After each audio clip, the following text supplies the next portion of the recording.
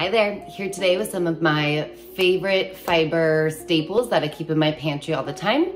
So we have good old-fashioned oats, a great breakfast option. You could do like an overnight oat type of thing.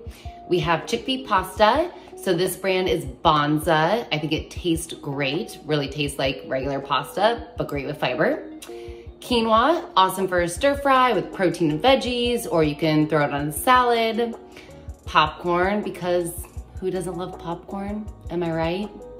We also have almonds. These are a great portable snack. You've got some fiber and protein there.